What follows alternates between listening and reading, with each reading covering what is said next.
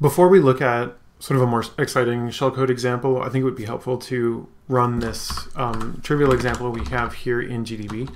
So rather than pipe our exploit string into the actual example program, I'm going to put it into a file called exploit.dat, and then we're going to run example1.out inside GDB. Okay.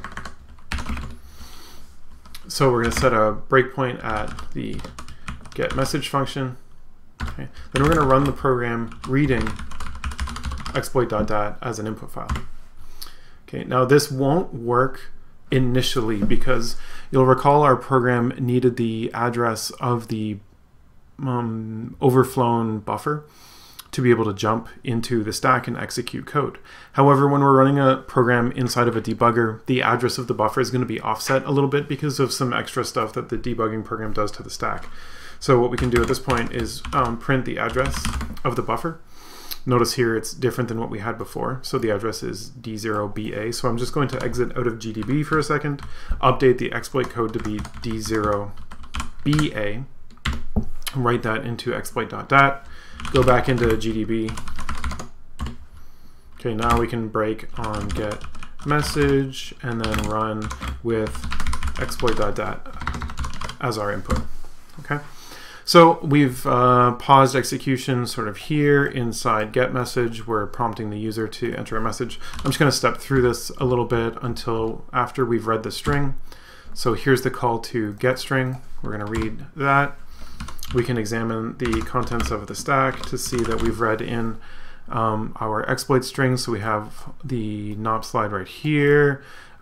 We have the address that we're hoping to return to, which should actually be the address of one of the first few bytes in our NOP slide. Okay, so if we can continue stepping through the program, we're going to watch these lines right here as we're stepping. So here's where we echo the string back to the user. We're going to keep calling that. We printed out the address of the buffer.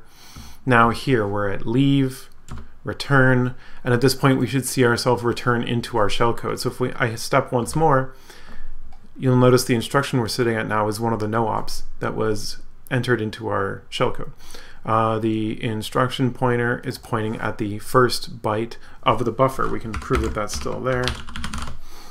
Oh, no, because we've overwritten the reference. We're in a different stack frame now. That's fine. So we can see here that the instruction pointer is pointing at the first, the address of that buffer that we inserted, and that's this instruction right here. So we're just going to sort of slide down the no-op slide.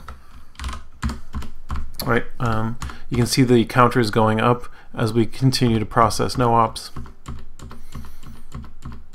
Eventually, I think it was here, we're going to land in our shellcode. Right. So we see us XORing out EAX to set the value 0 in there. Then we move the value 1 into AL, which is the lower half of EAX. Then we're going to zero out BX right here.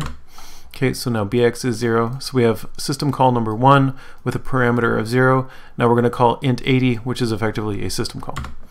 At that point, our debug process terminates and it says exited normally. That's it.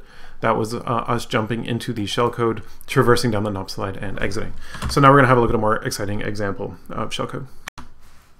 I was saying that we might want to write some more exciting shellcode or something a little bit more interesting rather than just exiting from a program. So for example, I've gone ahead and increased the size of the buffer in example number 1, and I've put in some more shellcode here. Like there's the address jump over here, there's some no-ops here, there's some no-ops here, and the body of some shellcode in here. For example, you might want to print a message to the screen. So you could use the write system call.